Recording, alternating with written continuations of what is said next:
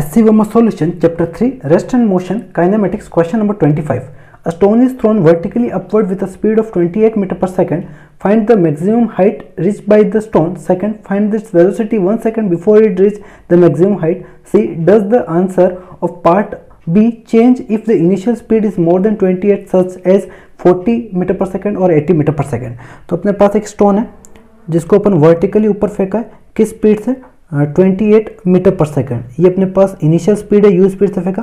फिर ये मान लो किसी हाइट पे गया, ठीक है, और उसके बाद वो वापस नीचे आ गया, राइट। तो हाइट जो है वो मान लेते हैं अपन h है, ठीक है। तो जब हाइट पे पहुंचेगा तो उसकी स्पीड क्या हो जाएगी? 0, क्योंकि हाइट पे इसलिए जा रहा है क्योंकि उसके पास स्पीड है, ऊपर स्पीड है। जैसे उसकी ऊपर वाली स्पीड 0 होगी वो नीचे आना स्टार्ट हो जाएगा, तो मैक्सिमम हाइट पे पहुंचेगा तब उसकी स्पीड क्या हो जाएगी? 0 हो जाएगी। ओके, तो यहाँ पे अगर मैं ऊपर पॉजिटिव डायरेक्शन लूँ, ऊपर वाली डायरेक्शन में पॉजिटिव कंसीडर करूँ, तो मेरे पास जो इनिशियल स्पीड है वो 28 पॉजिटिव है और एक्सेलरेशन नीचे की तरफ है ड्यू टू ग्रेविटी, कितना g यानी -9.8, राइट। उसके अलावा हमें पूछा क्या है फर्स्ट क्वेश्चन में पूछा है फाइंड द मैक्सिमम हाइट।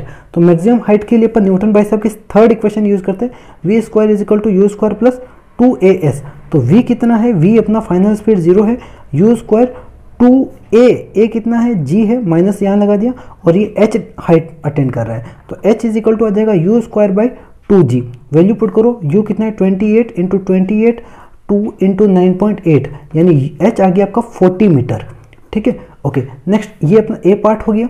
अब बी पार्ट में क्या पूछा है? बी पार्ट में पूछा है find the velocity 1 second before it reach the maximum height, यानी जब मैक्सिमम हाइट को पहुंच रहा है उससे पहले 1 सेकंड पहले, ये 1 सेकंड ले लेते हैं, तो उससे 1 सेकंड पहले उसकी स्पीड क्या थी, ये अपने को फाइंड करना है। ये अपना क्वेश्चन मार्क है कि 1 सेकंड पहले स्पीड क्या है। तो पहले ये पता करते हैं कि वहाँ ऊपर पहुँचने में टाइम कितना लग रहा है। फर्स्ट इक्वेशन यूज करो, v = u + 80, यानी यहाँ से आप ऊपर जा रहे हो, इनिशियल पॉइंट से हाईएस्ट पॉइंट पे जा रहे हो, तो टाइम कितना लग रहा है वो निकालते हैं, यानी टोटल टाइम अपन निकाल लेते हैं। तो देखो टोटल टाइम को मैं कैपिटल T लिख देता हूँ। तो यहाँ पे देखो v 0 होगा, u अपने को दिया है और ये a अपने को पता है, और टोटल टाइम t है, यानी t = क्या आ गया? u/a आ गया, राइट। ओके, अब हमें पूछा क्या है कि ये स्पीड मतलब टाइम कितना कम है। टाइम यहाँ पे अब अपने को फाइंड यहाँ से यहाँ तक का फाइंड करना है, यानी जो कैपिटल T है ये t-1 है, कैपिटल T-1, यानी इतने टाइम में यहाँ पहुँचेंगे तो ये स्पीड कितनी होगी। वापस फर्स्ट इक्वेशन अप्लाई करते हैं, v = u + 80। ओके, v अपने को फाइंड करना है, u अपने को पता है, और a अपना g है, राइट, और या फिर यहाँ पे a ही रखा तो अपन a ही रख देते हैं, और t कितना यूज़ करना है? Capital T - small t, right. Okay, तो ये आ जाएगा देखो u - a capital T - a small t plus small a t, right.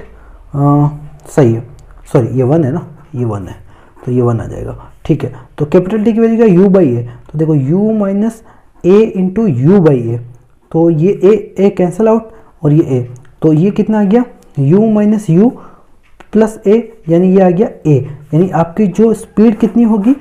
a जितनी, यानी जितना एक्सेलरेशन है उतनी ही स्पीड होगी, राइट। जितना एक्सेलरेशन है उतनी ही स्पीड होगी, यानी ये आपका इनिशियल स्पीड पे डिपेंड नहीं करेगा। तो आंसर क्या आएगा इसका? बी पार्ट का आंसर आ जाएगा v = 9.8, और डी पार्ट का आंसर आएगा नो, क्योंकि ये इनिशियल स्पीड पे डिपेंड कर ही नहीं रहा है।